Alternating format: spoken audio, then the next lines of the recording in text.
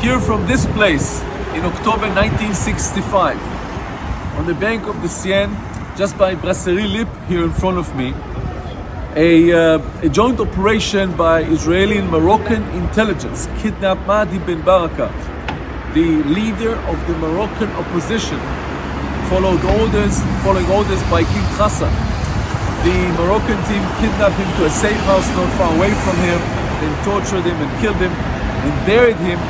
under what is now the museum of Louis Vuitton. All the details are described in Rise and Kill First, the book on Israeli intelligence, which we are launching today,